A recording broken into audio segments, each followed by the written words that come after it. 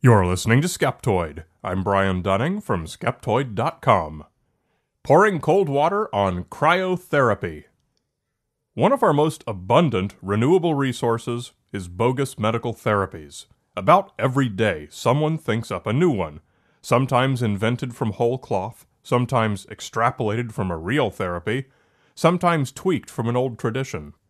Today we're going to look closely at one such spin the wheel and create an alternative therapy: cryotherapy. Don't confuse this with medical cryotherapy, the freezing off of tissue, usually called cryoablation. Alternative cryotherapy is a hijack of an actual medical term repurposed to refer to the use of what they call a cryosauna, the opposite of a regular sauna. Rather than applying ice to a specific body part, a cryosauna is used for what they call whole-body cryotherapy.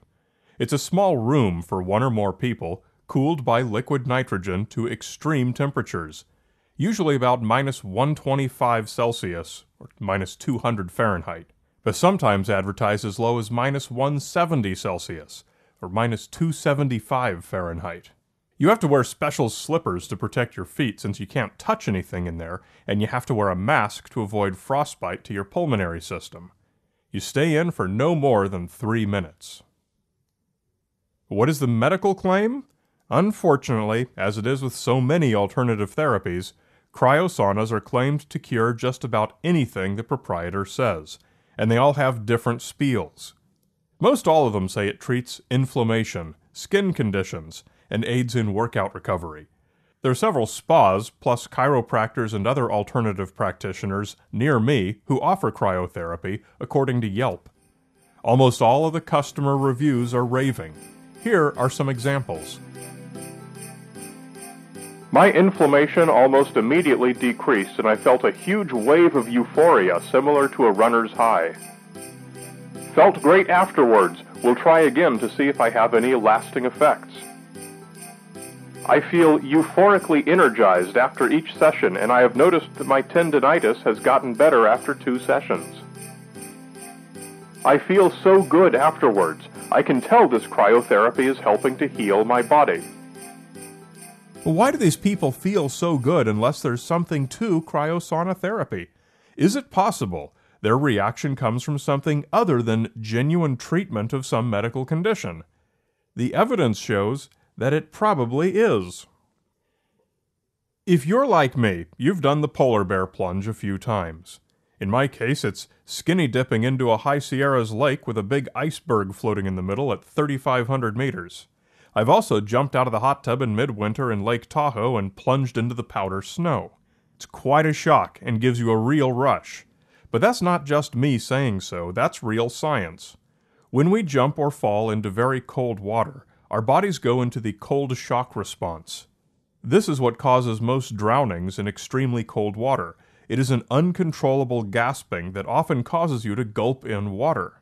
A sudden plunge into any massive temperature change also triggers the acute stress reaction, known as the fight-or-flight response. Among its numerous physiological changes throughout the body are the production of dopamine in the brain and a great dump of adrenaline into the bloodstream, which produces endorphins. It is, for real, a rush. You will walk out of the cryosauna ready to rock and roll, shouting something like, "Wow, that was incredible, let's do it again!" But before you pull out your wallet and start throwing money around, note that you can also get the same result at home for free by simply getting into the shower and turning on the cold water. But wait, you say, a cold shower is water that may only be 15 degrees Celsius or 60 degrees Fahrenheit, which is not nearly as cold as the cryosauna. This is true, but it's also true that these two different environments will indeed extract heat from your skin at about the same rate. Air is a terrible heat conductor, while water is an excellent heat conductor. Water can remove heat some 25 to 30 times more efficiently than air can, so cold water is just as effective as a hyper-cold cryosauna. Some athletes have been doing the cold water version for some time, ice baths, usually a bathtub full of water and ice. This is great for orthopedic sore spots like shoulders and knees that might need an ice pack after a workout, combined with the rush from the shock response. You would come out of an ice bath numb and euphoric. At least you would at first. Testing done in 2005 showed that sudden immersion in cold water is something we adapt readily to. Depending on time of exposure, having just 6 immersions under your belt gives you resistance to the cold shock response, with the increase in respiration reduced by 20 to 50%. Your brain learns, oh, I guess this is not going to kill me after all, and the rush you get from an ice bath, and presumably from a cryosauna, though this was not in the study, will diminish once you've done it a few times. In short, you get used to it, and won't get as much out of it after a few visits. So this leaves us with the amazing medical claims made by some of the proprietors of these cryosaunas. Here's a short snippet from a much longer Yelp review from someone that I'm pretty sure was a plant. There is also a bunch of studies around using cold therapy for many other health benefits, including helping men with fertility issues, mental health issues, as well as helping with long-term pain relief, arthritis, and depression. The owner then replied, possibly to himself, I have seen cryotherapy provide very positive responses for psoriasis and eczema. It is interesting to see how skin health improves by reducing systemic inflammation. There exists a holistic solution to replace NSAIDs and medications. Cryotherapy can be very effective at treating fibromyalgia, chronic fatigue, and other inflammatory conditions. None of those claims are supported by evidence, and few of them have any plausibility. We can assert this as a fact, because whole-body cryotherapy has been studied for a few such conditions. It's a certainty that no body of evidence supports the claims of cryotherapy for most of the conditions just listed. Those appear to be nothing more than unadulterated salesmanship. But what about treating inflammation, the most often cited benefit? Well, that's not very specific. All kinds of bits of anatomy can become inflamed for all kinds of reasons. Athletes who turn to cryotherapy often do so to treat chronic joint pain, or to help muscles recover from exercise, exactly what we typically use ice packs for. Since the ice pack is in direct contact with your skin, it can conduct the heat away far more efficiently than a cryosauna, and is way more convenient and affordable.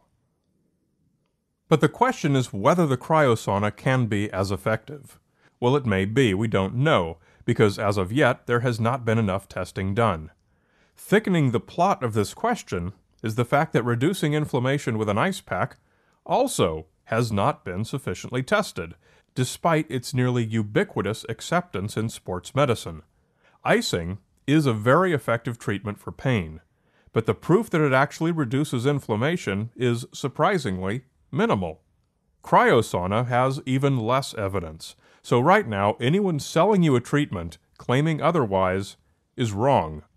I'm not saying he's lying. Most likely he's been honestly misinformed by his company or by the cryosauna manufacturer, or simply by the massive pop culture machine that drives industries such as this.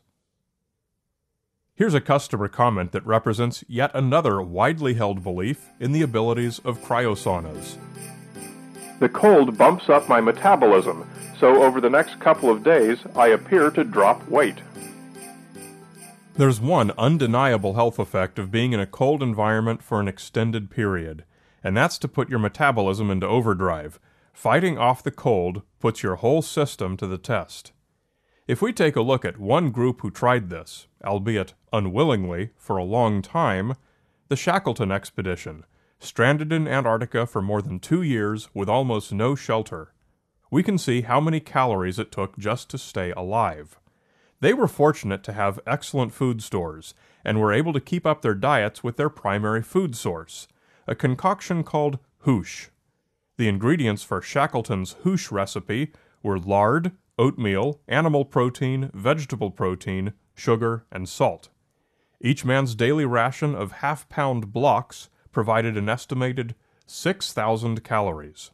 That shows how much energy the cold sucked from their bodies. But before we make the leap to assuming that a quick visit to a cryosauna will do the same thing, we have to understand what was happening to Shackleton's men. Their bodies burned that many calories because they were on the verge of hypothermia, almost all the time. Their core body temperatures had dropped, and that's a dangerous thing. It's different from your skin being cold because you go into a cold room for a few minutes. Most people have more than enough biochemical energy stored up to handle that easily, without kicking in the body's long-term preservation mechanisms. You're in the cryosauna for 3 minutes. Your body's core temperature is unaffected. Your heart rate does increase, but that's due to the adrenaline from the cold shock response. If your visit to the spa is in the hope of burning calories, you could probably get better results by simply jogging for 2 minutes, or running up 2 flights of stairs. It just isn't enough to make any noticeable difference. Everyone wants a miracle treatment. Everyone wants to spend 3 simple minutes to gain radical health benefits and an edge in their sports performance. It's perfectly natural and normal to want such things. It's just, sadly, not very realistic. Visit a cryosauna in the hope of obtaining a medical benefit, and the chances are that you're going to be disappointed. But mix a little science literacy into your visit and understand what you actually will receive, and the prospect gets a whole lot cheerier.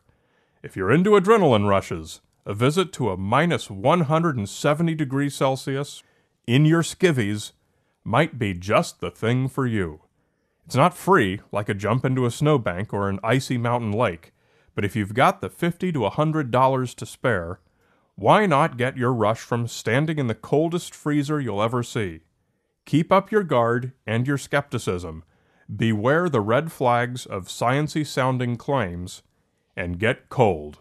Really, really cold. I need to give big thanks to those of you who support Skeptoid financially through the tax-deductible monthly micropayments. Skeptoid has continued as long as it has only because of you. You have my gratitude, and please introduce yourself if you run into me at a conference. You're listening to Skeptoid. I'm Brian Dunning from Skeptoid.com.